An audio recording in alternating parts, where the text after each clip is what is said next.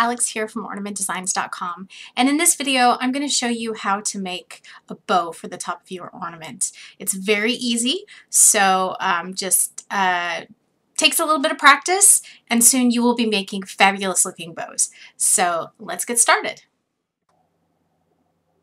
Alright, so I've already made a ball here, as you can see. It's pretty simple basic kime-komi ball, and it's about 7 centimeters in diameter. Now for 7 centimeter diameter balls, I like to have a 15 centimeter hanging ribbon. So here I'm just going to cut my hanging ribbon, and then I'm going to melt the ends just a little bit to prevent fraying. You don't have to melt a lot, just enough to prevent the fraying. So I'm going to set that aside. For this ball, since I have 8 sections on my ball, I'm going to make an 8 loop bow.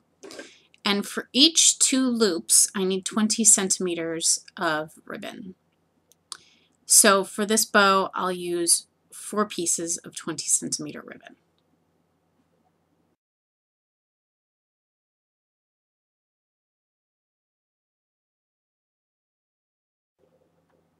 Alright, I'm going to go ahead and skip ahead here. You don't need to see me cut every single piece of ribbon. I think you get the point. And as you can see here, there's my hanging ribbon. That's about 5 centimeters shorter than the others. And again, I'm going to just melt the ends of my loop ribbons to prevent the fraying. You don't have to do this if you don't want to. It's possible that you can't if you're using some kind of ribbon that just burns rather than, melts. Then I suggest you don't do this. But this is particularly useful for certain types of ribbon like organza that fray really easily. Okay, next you need something to pin your ribbon onto, some sort of base. So you can use like a star type bead like you just saw, or you can use a large sequins like this. These are pretty cheap options. Sequins are really affordable. The most expensive option is a bead cap like this, and these are a couple of dollars for only like $4 or $5. So this is the most expensive option. Unless you're buying them in bulk, they might be cheaper, but they look the nicest as well. So today I think, because my ornament is so simple, I'm gonna go ahead and use a bead cap, just to make it look a little bit nicer. Alright, you're going to need some pearl head pins. These are 2-inch corsage pins that I'm using. They're a little bit long, 1.5 inches will do just fine. And you're going to thread your bead cap onto the pin, and then take your hanging ribbon and thread the end on, and then loop it around and make sure you don't twist it. Oops, I've twisted it, so I've got to... Okay, let's try this again. Loop it around and make a loop like that.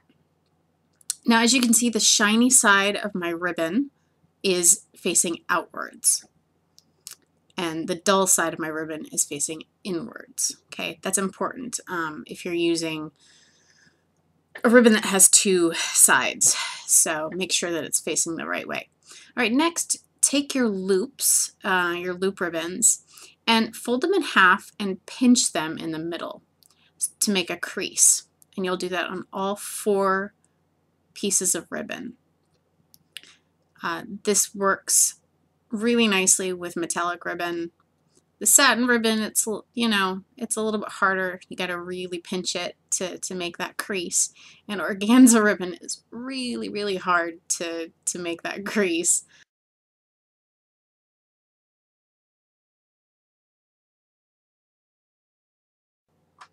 Okay, so now all of my loop ribbons are creased in the middle, in the center, and I'm going to hold my pin and bead cap and everything upside down with the loop facing down, and I'm going to pin the end, loop it around, pin where the crease is, and then pin the end again in a figure 8 motion. Okay, so now you've got your first 2 2 loops on your bow there. Okay, and so next we're going to do 2 more loops, and you're going to do the exact same thing as we did before. Pin the end, loop it around, pin the crease, loop it around in the opposite direction, and pin the end. There you go. Now you got 4 loops. Okay?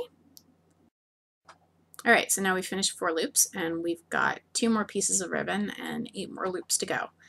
As you're making your loops, be careful, pay attention to which side of the ribbon is going to be facing out towards the viewer.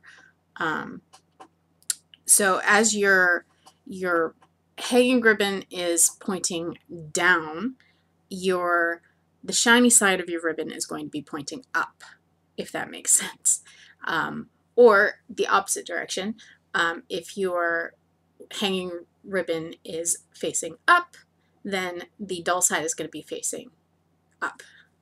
Okay, so that when you're done, the outside of your loops have the shiny side, and the inside of your loops have the dull side. Okay, gosh, I hope that made sense. Okay, so we're finished, and here's your finished ribbon. Sorry, your finished bow. I'm going to put some craft glue on the end. This is just like normal Elmer's glue,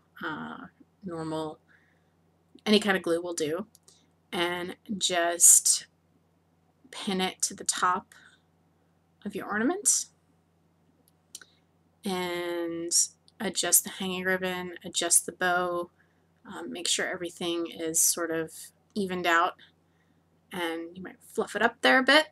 And then I'm going to finish my ornament off by putting a bead cap in the bottom. Don't forget my glue.